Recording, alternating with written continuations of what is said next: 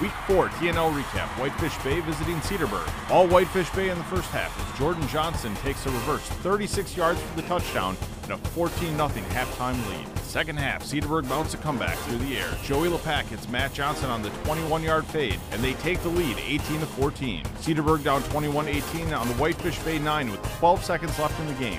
Joey LePack hits Zach Heitzel in the end zone, and Cedarburg wins 25-21. This week, it's an intercity battle as Kenosha Bradford takes on Kenosha Tremper. Don't miss the action of Thursday Night Lights presented by Wendy's, Thursday at 7 on My 24.